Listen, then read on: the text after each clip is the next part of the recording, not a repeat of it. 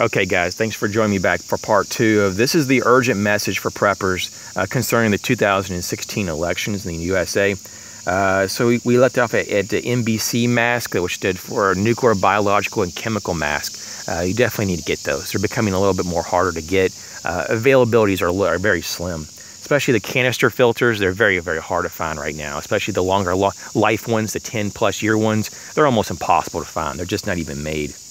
The next item would be communication systems. If you don't already have a network of friends or preppers, or at least a means to monitor the airwaves in your community, you need to get that now. These forms of communication and electronics are there. You also want to probably have at least one form of communications that you protect. You put in a Faraday cage and you protect against an EMP, so at least you have some means to monitor the airwaves after a major attack. If, God forbid, an American was attacked or a false flag was done. The next item would be hardening the home and property. Do it now while you have the supplies, while there's a Home Depot, while there's a Lowe's, and wherever in your area, maybe an Ace Hardware store.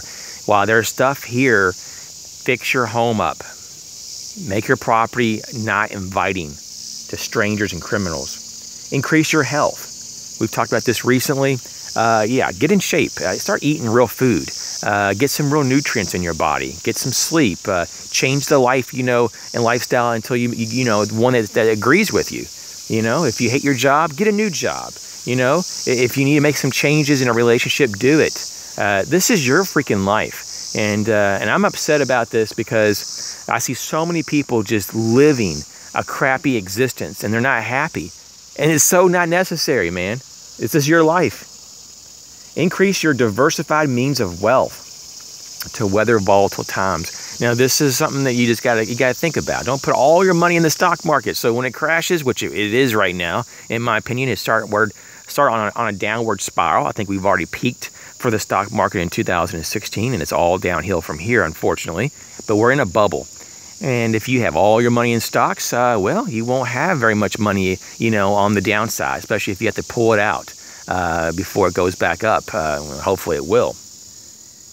The next level here, or line item, would be the emergency funds, including cash holdings in a secure location in the home.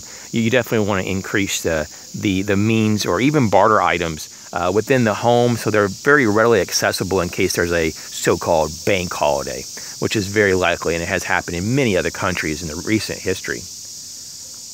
And the last one is to spread out your preps between several properties, homes, and locations. It could be friends' homes, family homes. We talked about this.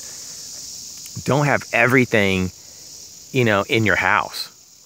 Don't put all of your food just in your pantry and your kitchen. So those are some ideas. I just want to thank everybody for listening here. It's a sad topic. The future of America is very grim. We've got a bunch of losers trying to run for president here, and unfortunately they might win because we got a bunch of crazy, uneducated voters that just allow all this. This is not acceptable. Of all these leaders in America, we come down to a Hillary, which is a criminal, and Trump, which is a psychopath. I mean, seriously, this is insanity, and this is so insane. There is no other option in my mind that this was all set up ahead of time. This is all orchestrated. This is so beyond logical.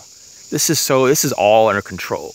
The control to dictate who's going to be our leader, so they could be the new puppet to replace the previous puppet, Obama, and his agenda to, fundamentally change America. And mark my words, we will have way less freedom and liberties in the next few years than we do now. So do what you need to do to survive, because this is becoming almost survival level in America. We've got a bunch of crazy antics going on, New World Order stuff. We've got crazy UN agendas. We have all this stuff. Bankers have been taken over for over 100 years. The central banks have taken over and conquered America from the inside. Sad, such sadness. But Americans just close their eyes and walk on like nothing's ever happened. Everything's just blissful because they got their McDonald's and their Taco Bells and their KFCs. They've got their cable TV and their new iPhone. So how can there be a problem? There's a freaking problem in front of your face, because we're not free anymore, and we haven't for a long time.